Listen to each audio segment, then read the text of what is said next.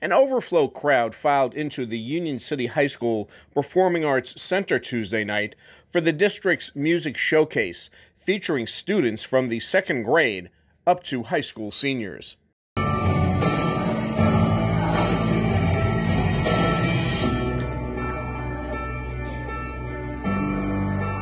Up too much of your time. I just want to thank everyone for being here and supporting our students, our programs, our teachers, all of the administrators from all of the sending schools, because we have a lot of schools involved in tonight's show. And we have Jefferson, we have Union Hill, we have Emerson, we have Jose Marti, we have Robert Waters, we have Colin Powell, and did I say Jose Marti, and Union City High School.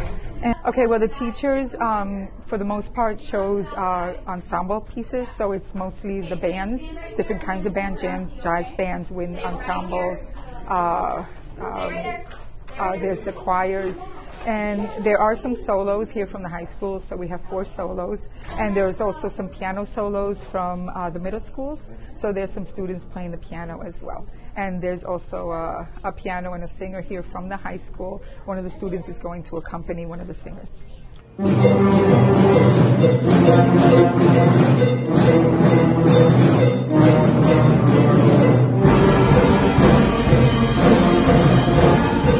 Why did you select a particular piece that you're going to be performing? So I selected this piece because I wanted to do a duet with my friend, and this is a song that she particularly likes.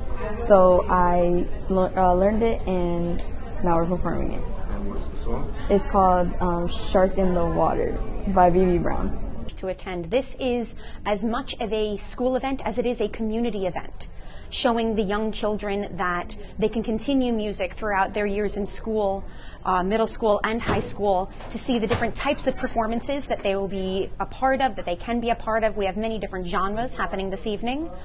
It also gives them a chance to perform on the big stage. And I remember as a young performer getting to go to...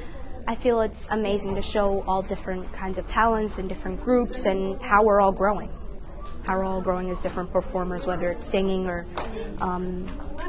instruments and all of that.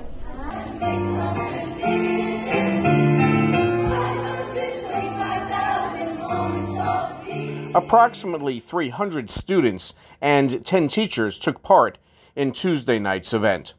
At Union City High School for Hudson TV, I'm Jeff Hennig.